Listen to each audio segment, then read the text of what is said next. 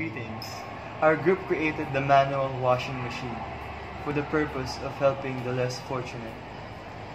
Most of the Filipinos in the barangay that our section went to were minimum wage earners.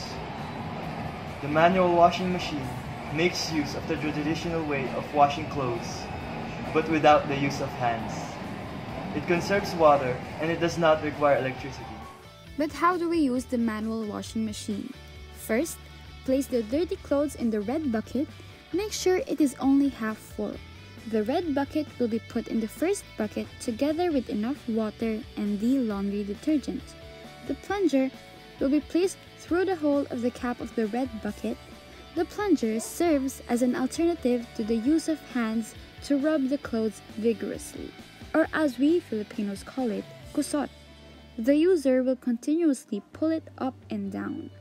The red bucket has holes on its sides for easier draining. It will be put in the other bucket with clean water to start the rinsing method. The water will be changed every now and then until the clothes are completely rinsed. A quick recap on the manual washing machine. First, put the dirty clothes in the red bucket and the plunger through the hole of its lid.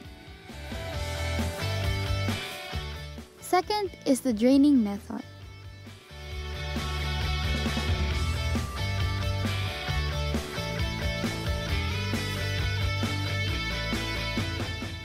And lastly, the rinsing method.